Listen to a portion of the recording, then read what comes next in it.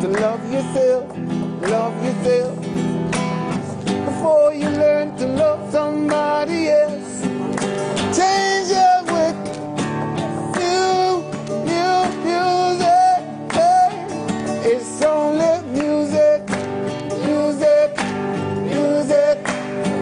It can change your life. It can change your life. Oh, it's just music. Play day and night. Play, go on and play and sing, 'cause it's only music. Hey. Maybe you want a record company might show you that it's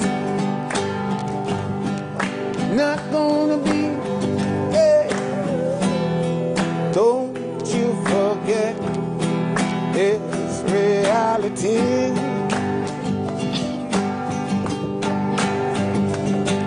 Not a Britney Spears life, not a Lindsay Lohan life.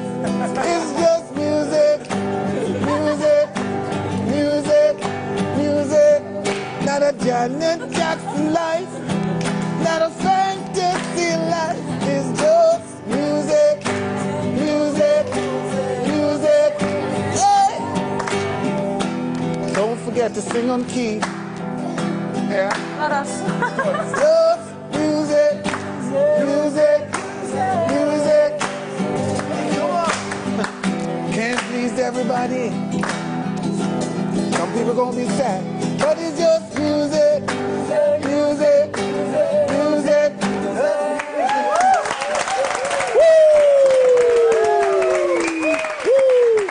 Cause you know what? Y'all inspire me, cause I never done that. Man. You know.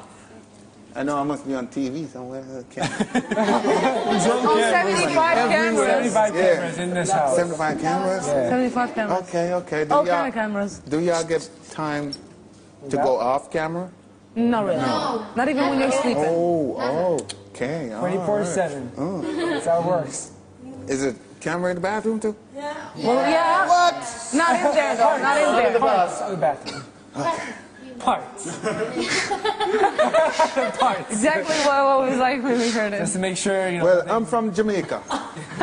Like Jamaica, Jamaica, West Indies. And how I get into music? Yeah, Jamaica, West Indies. Got like Cuba in the Caribbean. Anybody know where Jamaica is? Yes. No, In really. the Caribbean? I do. Okay. Yeah, I do. You been there? Yeah, actually, one of my best friends is from Jamaica. Why you sound American? Because my education was American, so. Oh, cool. But in Jamaica, no. The way I grew up with musicians around me, you know? Yes. I wasn't really interested in learning the guitars or nothing, just singing. And we had this big wooden structure, probably Timsal Buddha. to the wall, to there, and it had upstairs, downstairs, we had mixers, drums, everything. So that is where my musical experience come from, you know? And I never really been to like music school or a music teacher, a voice teacher. We just listen and sing because Bob Marley is my inspiration. Yeah? Bob Marley, he's on top of the list, but we have like, if you check out the reggae genre, you have Burning Spear, who's like a preacher, you know, preaching reggae music all over the place. There's a lot of inspiration, but Bob Marley is really tops, because I used to sing with Bob Marley's band called the Wailers.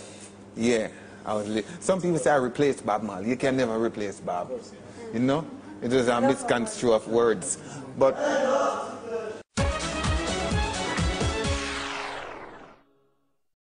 because sometimes you gotta, 5 people gotta share like $100 to play a little gig, and it's kind of make you feel, either you feel down about it, or you make it lift you up, you know what I'm saying? But did you ever feel like, how was the transition from, because you said you started off as, like, you know, as a reggae singer. Reggae, yeah. And then went into house, and like, how did that transition happen? Well, that transition happened in New York City, in a studio called Bass Hits, when Bob Sinclair was searching, and he spoke to a lady that knew my friend who plays bass, and he wasn't interested in doing it. He was on tour with some reggae artist, plays bass. So he called me, and I was like, yeah. And I went to the studio, and I see these French guys talking up Hollywood.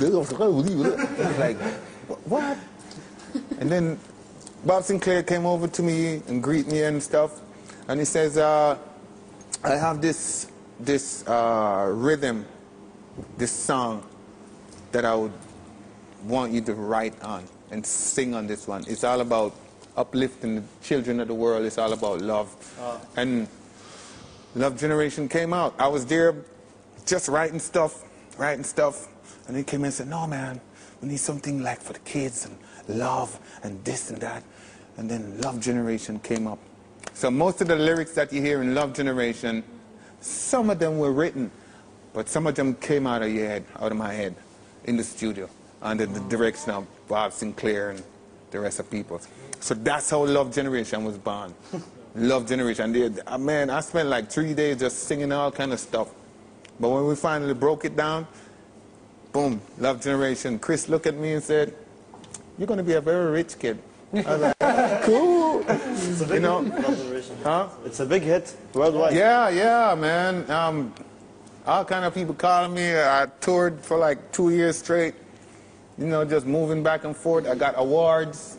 Yeah. So it's really fulfilling when you get the award, you know? When you get the award. Because when me and Bob Sinclair was in Belgium or one of them places, big award show, MTV, you know. I never been in a big award show. Like, oh, that's me. No, but the cool thing about like, you know, the lyrics that you put together is how complex the meanings are, but like how simple they come forth. Yeah, that's like why they the love word, the song. like Love Generation, it comes out like it comes off simple, but like the meanings behind it is just like, because that kind of because I didn't grow up as no rich kid, you know, no rich kid thing, you know. Me and my mom used to sleep on the same bed, you know. But as I grew, I kind of move out and started to find my own, you know. So I stick with the musicians, and we just everything, you know. So